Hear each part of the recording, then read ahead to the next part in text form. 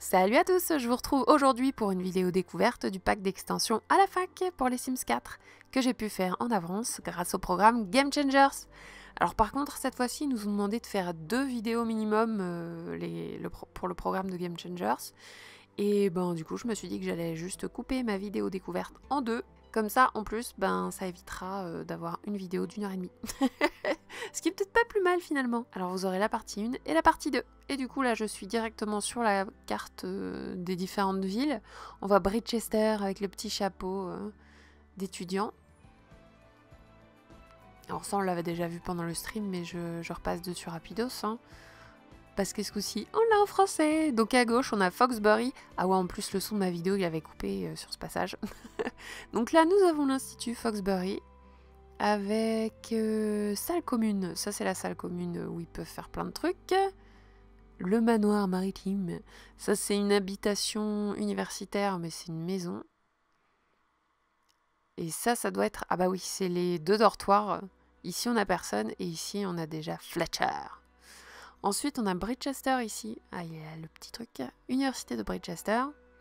Ça c'est la maison universitaire, la salle commune. Et les 2 dortoirs, c'est les mêmes villes, hein, mais avec des noms différents. Et au centre, on a donc le centre-ville, qui s'appelle Gibbs Hill.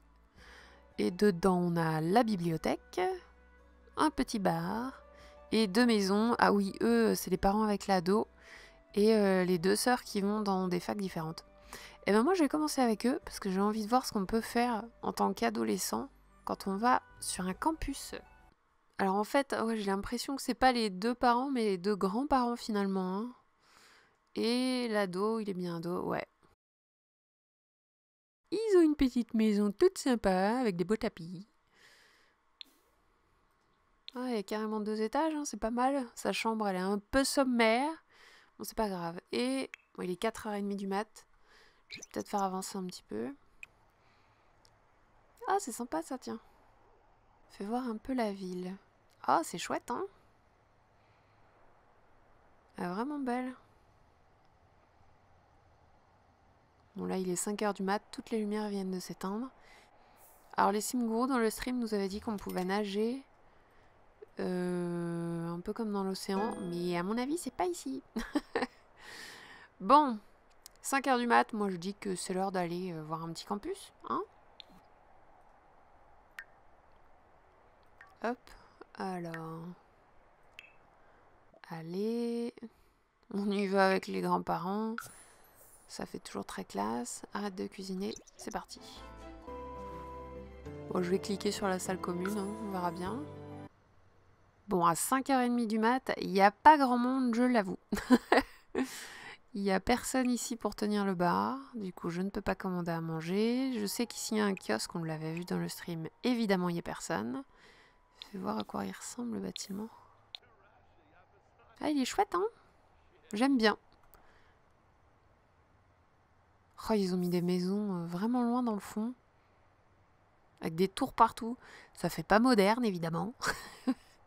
On dirait plein de mini-châteaux. Très réaliste, n'est-ce pas? Alors, il est où mon bon monsieur? Il est là. Hop. Est-ce que je peux utiliser ça? S'entraîner à débattre. Ah ouais, je peux carrément le faire en fait. Hein. Charisme, cuisine, écriture. Recherche et débat.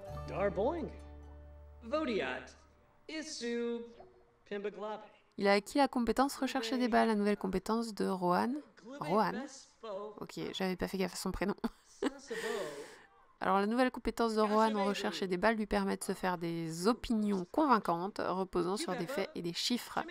Utiliser la machine d'archivage et de recherche électromagnétique ou un miroir pour développer cette compétence et débloquer de nouvelles interactions.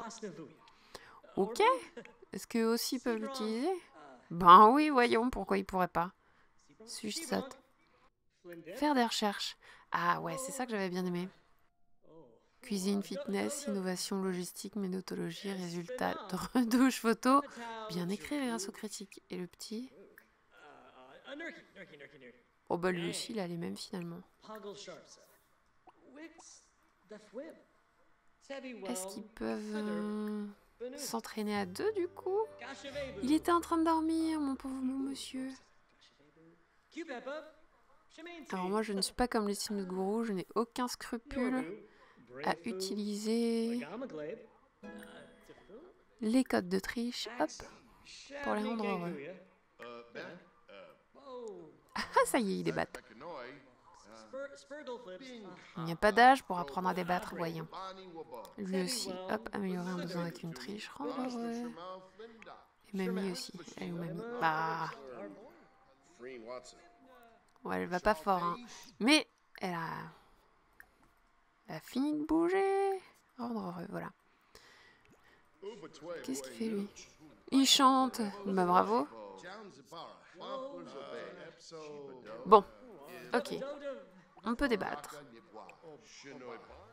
Ah, c'est peut-être ici? C'est peut-être là-dedans qu'on peut nager quelque part? Ou pas? Je teste, hein.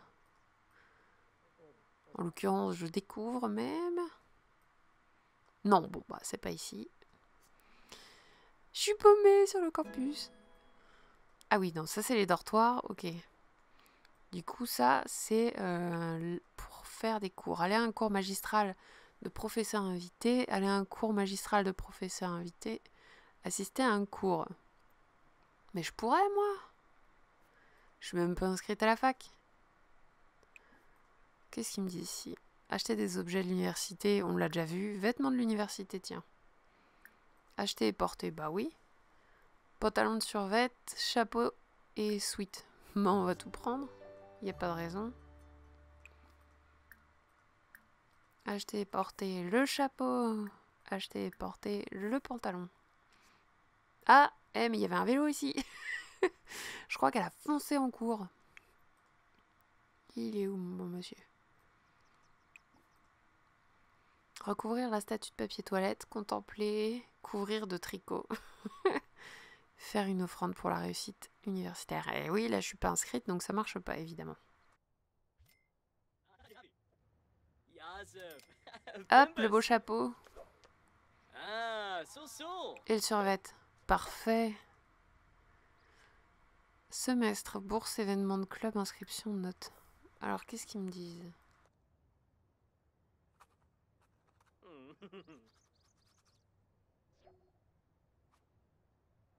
Oh là là, les notes des cours à l'université étant... Oh, je vais mettre pause. Étant déterminées par la quantité de travail fourni et la maîtrise du contenu acquis pendant tout le semestre... Le semestre, pardon. Le semestre. Oh L'université ne peut pas donner aux étudiants une note définitive, A, B, etc., avant la fin d'un semestre. Cependant, les étudiants peuvent aller voir leur professeur à certains horaires dans leur bâtiment universitaire ou leur envoyer un mail à tout moment pour savoir comment ils s'en sortent. De manière générale, pour améliorer leurs notes, les étudiants peuvent aller en cours, faire leurs devoirs, étudier à l'aide de manuels, terminer une dissertation ou une présentation finale, aller voir les profs et développer la compétence associée à ce cours. D'accord. Bon, il est 9h. Je ne peux pas assister à des vrais cours.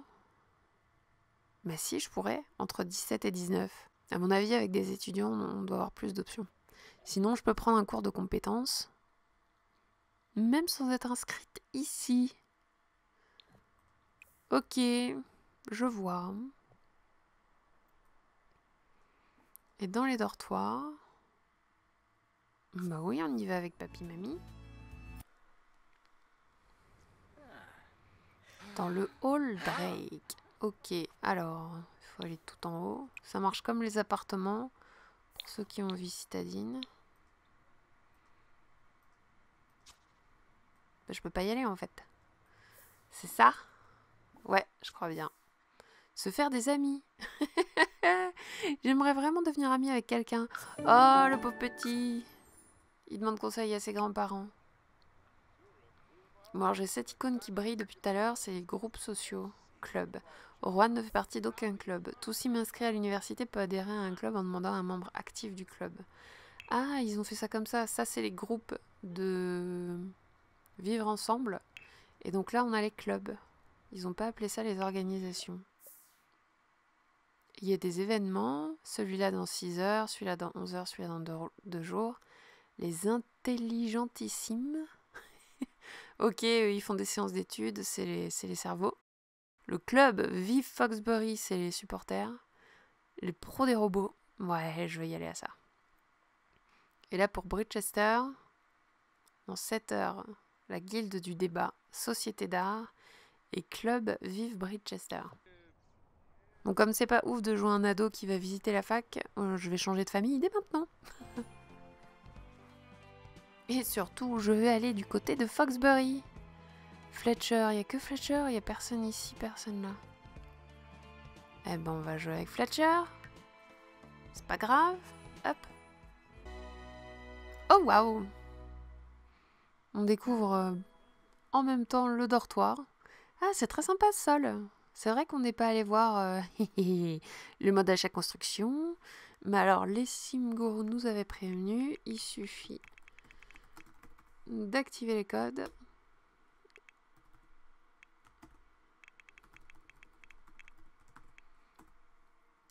Et de rendre le menu achat construction actif.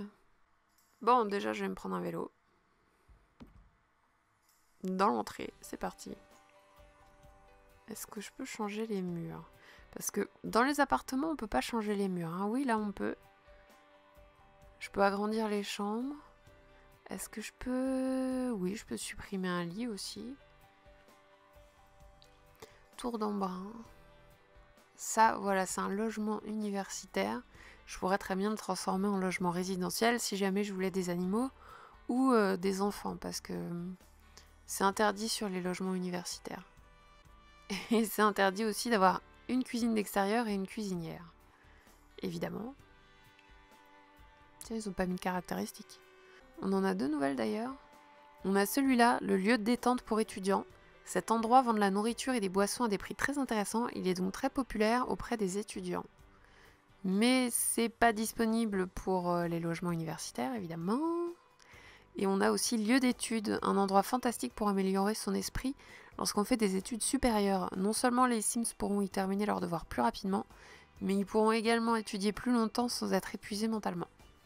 Ils bénéficieront aussi d'un léger bonus pour le développement de toutes les compétences. Ben, je vais mettre ça, je crois. Hein, une petite brise vivifiante et puis connexion vampirique. Pourquoi pas, hein?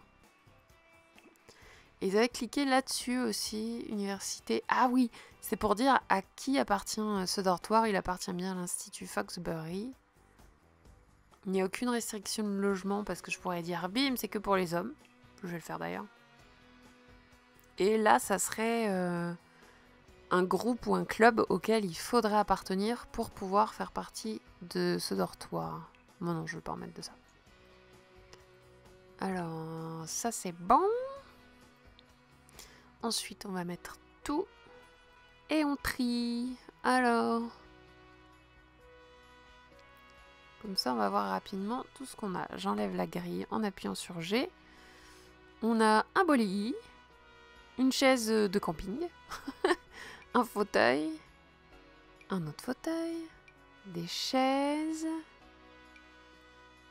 Un tabouret. Encore des chaises. Des canapés, ça va plus vite comme ça finalement. Ah mais j'ai envie de voir les couleurs en fait. Fais voir un peu les couleurs qu'il y a. Ah ouais, bah c'est toujours un motif, tiens, pourquoi pas. C'est pas mal. Une statue pour s'asseoir. Ah oui d'accord, oui c'est pour mettre dehors. Une table. Ça c'est des tables de bar qui sont assez hautes. Encore des tables. Plein de tables, ça c'est une table de chevet. Celle-là aussi, celle-ci elle ressemble déjà à ce qu'on a, non? C'est quoi ça? Table basse. Ok, ce sont des planches. D'autres tables. Ah, le bureau, ouais, je l'aime bien ce bureau. Ouh, c'est la station à robot, ça. Il nous en faut une? Il n'y en a pas ici, hein? Non. Et puis non, il n'y a pas d'étage. Bon, je leur ai mis une station. J'ai pas de restriction d'argent, c'est très bien. Ça, c'est les pupitres, on les a vus, les ordis. Des tonneaux de jus de fruits. Eh ben, pourquoi pas, hein. La fameuse table de ping-pong. Ça aussi, ils en ont besoin d'une. Non, ils veulent pas. Voilà. Le ballon de foot. Le bar, ça sont les stands. Un peu de déco avec des plantes, des posters, des rideaux. Livre d'apprentissage, ça c'est de la déco. Un poteau. Ok, c'est juste un poteau. Des banderoles, une cheminée de fou. Sous la télé, tiens. Ah, pas mal. Ça fait très chico, ça fait plus Bridgester. Hein. Objet de collection, bon vieux pub. Ok, ça, tout ça c'est de la déco. Ouh, elle est belle cette armoire. Sauf les bandes jaunes sur le côté, j'aime pas trop. Ça c'est les lampes qu'on voit là. Ça ce sont des lampes murales. Ouais, j'aime bien, fais voir les couleurs.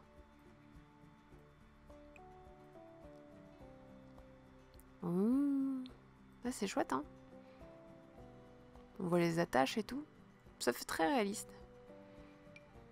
Des poteaux, plein de poteaux. Un ordi. C'est quoi ça? Ah, c'est des enceintes. La cafétéria, le vide-ordures. Une toute petite étagère. Une bibliothèque, encore une. Plein de bibliothèques. Une commode. Ah ouais, bah cool. Une armoire, ça fait un ensemble pour les chambres en fait. Oui, c'est ce qu'on voit ici. Les lits. Fais voir celui-là. Ah, avec des barreaux. Ouais, c'est plus sympa. Hein. Des chaises de bureau de ouf. Bureau de professeur. Débloqué au niveau 3 de la carrière éducation. Encore un bureau. Ah, ça, c'est les toilettes. Les douches. Ne peut pas croiser d'autres objets. Ah oui, mais je peux les mettre sur le mur comme ça dans la chambre. Pas de problème. Une autre cabine de douche. La machine d'archivage. Un chevalet. Une fontaine. Encore des tables de ping-pong. Le vélo. Un bouquin. Des plantes. Des posters. Tout plein de posters. Un miroir. Tiens, il se met au sol, lui. On peut pas le lever, bon d'accord. Des dossiers. Ah oui, carrière juridique, c'est pour ça. Un mini-ami. Oui, je veux un mini-ami. En mode d'autres couleurs aussi. Ah, il est chouette, lui. Hop. Une balance, encore la carrière juridique. Un tapis, des tableaux. Triangle isocèle de supporters. Ok. Barre en liège avec punaise. Ah ouais, on les avait vus ça dans les trailers. Ça fait plus vivant quand même. Hein, comme bureau, parce que c'est très austère comme pièce. Un panneau pour dire qu'il y a plein de trucs à faire. Le monde vous appartient. Débloqué au niveau 4 de la carrière éducation. Une barrière de dortoir encore. Ah ouais, ça ressemble à ça. Genre, hop, moi je veux pas te voir quand je dors. Bim. Et voilà. Ah, c'est pas mal, hein. Des lampes de chevet. Une horloge pomme. Les fameux mini-frigos. La bibliothèque et la commande. Hein? Et la commode, pas la commande. Et ce qu'on n'avait pas vu par contre, ouais, c'était tout ce qui était nouveau là-dedans. Parce qu'on a quand même des nouveautés, hein. Attends, toi dégage, je veux pas de tâche à faire. Alors, on a lui. Ouais. Celui-là. Ok, ça c'est pour les repères scientifiques. Hein. Un mur en briques. Encore des petites briques. Des plus grosses briques. Et ça c'est celui qu'on a dans la chambre à côté. Moi c'est pas ouf, hein, niveau déco. On a plein de nouveautés. En fait, c'est toute la déco de Bridgester qu'on se retrouve là. Tous les trucs à mettre là-bas. Un nouveau sol. Bon, bah ok, c'est celui-là. C'est celui qu'on a vu. Très bien. Quelques nouvelles portes et barrières quand même. Attends, c'est comment l'autre côté? Ok. Ok. Oh, c'est joli. Hein. Bon, ça fait plus prison qu'autre chose. Ça, c'est pour les dortoirs. Ça, c'est une très grande porte. Et encore une très grande porte. On doit avoir toutes les fenêtres assorties. Oui, c'est ça. Ah, il y a quand même plus de fenêtres. Hein. Ah, c'est marrant ça.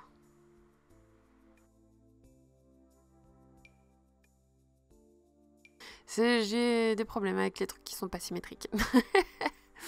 Mais ok, bon, je vais pas faire le tour de toutes les fenêtres. Ouh. Ouais, j'aime bien ça.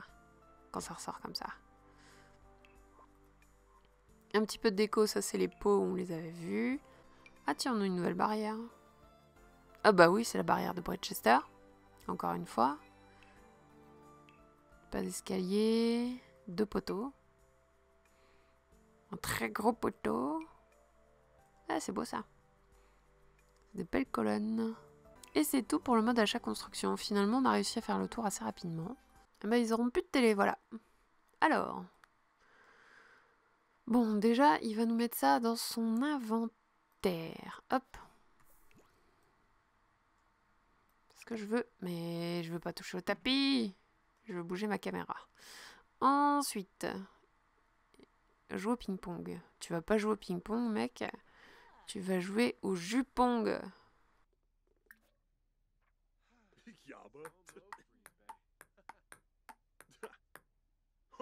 Eh oh. Allez. Discuter avec Arthur. Non, tu joues au jupong. Contre Guillaume Dubois.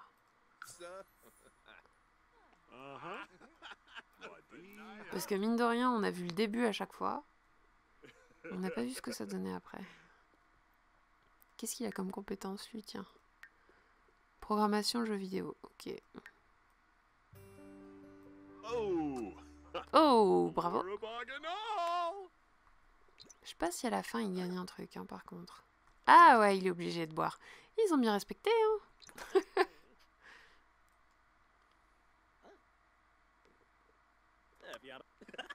Allez, il boit encore. Tiens, je vais me l'ajouter à la famille, lui. On va voir si ça lui fait un truc. Bon, il a rien du tout du fait de boire, en tout cas. Il a juste envie d'aller aux toilettes. Améliorer, rendre heureux. Rechercher débat, pêche, logique, charisme. Ah, il lui reste plus qu'un verre.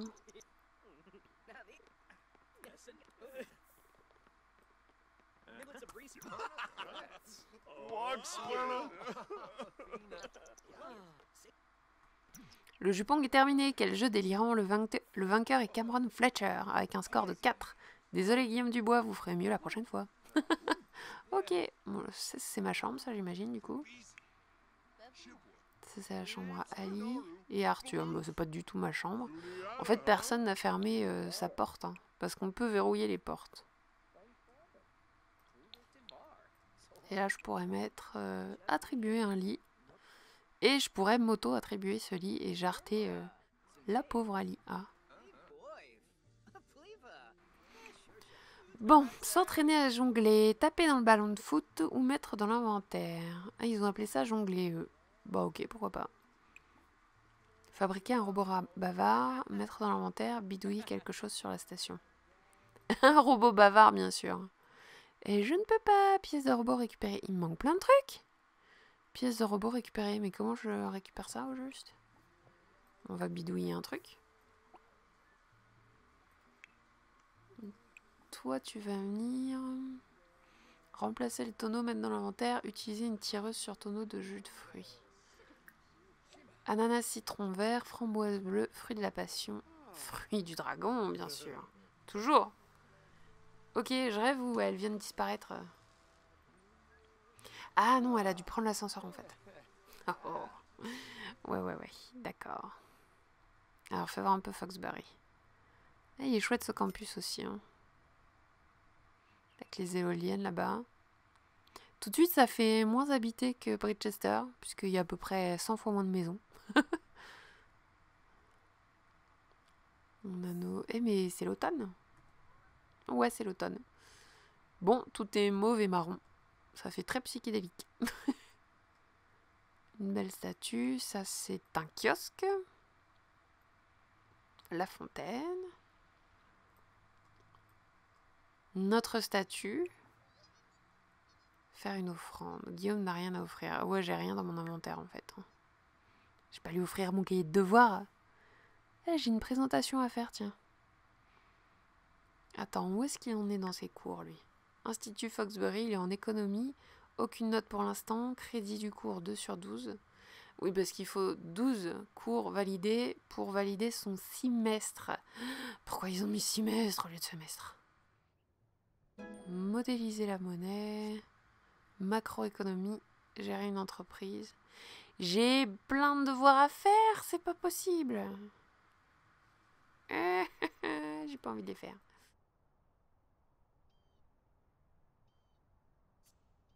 Bon, je sais pas ce que c'est ça, mais je peux pas cliquer dessus. Ça non plus. Ça, c'est pour aller en cours. Donner un cours particulier, tiens. De charisme. Pourquoi de charisme? Combien j'ai en charisme? Ah ouais, j'ai 6. J'imagine que je pourrais. Lui est toujours en train de bidouiller, ouais. Il est où le gymnase ici? Ah bah c'est ça. Je l'ai trouvé. Rejoindre une équipe de sport, accrocher les banderoles, aller à un match. Ça c'est les samedis, on est mercredi. Je vais rejoindre une équipe de sport. Sélectionner une carrière, je lui ai pas demandé. Et puis arrête de danser, je veux que tu rejoignes une équipe de sport. D'accord, bon c'est quoi ce délire? C'est peut-être pour refaire de l'e-sport ou joueur de l'équipe de foot. On va prendre joueur d'e-sport. Comme il joue absolument pas... Non, il vaut mieux que ce soit Fletcher. Hein. Rejoindre une équipe. Ouais, il va faire le truc d'e-sport. Voilà. Lui, il a plus une tête à être avocat. Mission jouer à... c'est quoi ça? Simscuffle avec l'équipe. Bah ok. Il fera ça après. Et c'est quoi ça? C'est qui a mis ça là? Non mais s'il commence à mettre du chantier partout, ça va pas le faire. Hein. Bon, lui il fabrique son truc. Pas trop ce qu'il veut. Ok. Je sais pas trop ce qu'il fabrique. Ah lui il s'entraîne derrière avec la balle. S'entraîner à jongler. Il n'a bien sûr pas fait ses devoirs. Attends, si je lui fais sortir ça là. Voilà. Hop. Réunir des infos. Ah, le ballon de foot fait travailler la compétence fitness. Eh ben dis donc, c'est pratique. Il colle une feuille, il y en a 10 qui se mettent. Bon, dans mes vidéos, je vais pas repasser sur les CUS, hein, on l'a déjà vu dans le stream. Je vais plutôt me concentrer sur le gameplay. Qu'est-ce qu'il a fabriqué, lui? Pièces de robot récupérées. Mais il a rien fabriqué du tout, mais il a récupéré des pièces de robot. Bon. Il peut toujours rien faire. Alors, c'est là qu'on va utiliser un petit peu le code de triche, n'est-ce pas? Bon voilà, alors j'ai mis... j'ai demandé à montrer les objets cachés. Et en tapant 2 étoiles, débogage 2 étoiles, j'ai accès à tout. J'ai même les jus de jupong. Là, j'ai les robots, et j'ai un cerveau et un bras robotique. Oh, reste de cerveau et tombe de cerveau. Oh, on va essayer d'en tuer un. Pauvre cerveau. Un bras robotique, j'ai envie de voir ce que ça fait. De la brioche. Ça, c'est tous les petits robots. Robots festifs, robots nettoyeurs, réparateurs et jardiniers. Bah, il nous les faut tous. Bon, je triche un peu parce que j'ai pas envie de faire une vidéo qui dure 20 heures. Le temps d'augmenter ses compétences à lui. Hein. Ouh, un petit drone. Quadricoptère téléguidé.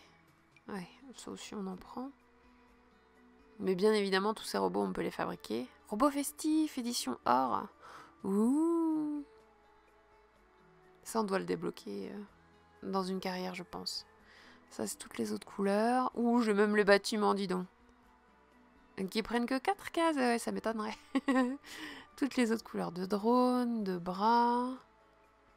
Un robot bavard. Les enfants du futur seront de toute façon autour de robots. Ah ouais, c'est un jouet. Ah, mais c'est tout petit, c'est ça qu'ils fabriquaient. Pièces de robot récupérées. Ordi lunettes. Oh, trop bien. Ouais. Ah, ça y est, j'ai tout pris. Non, tu bouges pas. L'ascenseur. Pourquoi? Bon voilà, il a quand même débloqué la compétence robotique. Hein. La technologie devrait permettre d'améliorer la vie d'un sim. En créant des robots pour faire les corvées, protéger les sims et les divertir, ces derniers sont libres de faire d'autres choses spécifiques aux sims. Alors pour développer cette compétence, il faut bidouiller quelque chose sur la table de robotique, réparer des robots fonctionnels ou des cerveaux. Améliorer cette compétence débloque de nouveaux objets. Ouais, ok. Bon, bah du coup je les ai un peu tous débloqués parce que je voulais voir ce qu'ils faisaient. Jouer avec le quadricoptère téléguidé. Lui, il va jouer avec le quadricoptère. Plutôt que de travailler, là. Quelle idée. Je vais les ajouter à ma famille aussi, tiens. Oups, retirer. Bah non, t'en as jamais fait partie. Hop, ajouter, ajouter. Il n'y en a aucun d'eux qui doit aller en cours, ni rien. Dans 2 jours. Dans 2 jours. Ok, tous les cours commencent dans 2 jours, c'est parfait. Dans 6 jours. C'est... Ouais, je comprends qu'on puisse avoir un métier en parallèle quand même. Hein. Il n'y a pas beaucoup de cours non plus. Et si eux, ils veulent rejoindre des équipes sportives? Des équipes sportives. Mais c'est pas du tout des équipes sportives. Je comprends pas pourquoi ils ont mis ça. Joueuse de l'équipe de foot. Allez, elle va faire du foot. M'en fous. Alia est désormais stagiaire avec équipe de foot. Elle peut commencer immédiatement en améliorant sa compétence foot. Sa première activité en équipe aura lieu jeudi à 18 h. Moi, c'est demain. D'accord, bon. Bon, on va allumer les robots. Activer. Ah ouais, on peut les vendre. Hein. J'ai pas envie de les vendre. Activer. Activer. Fletcher, lui, il va mettre les lunettes. Mettre les ordi lunettes. Oh. Pourquoi je peux pas mettre le bras? Mettre dans l'inventaire.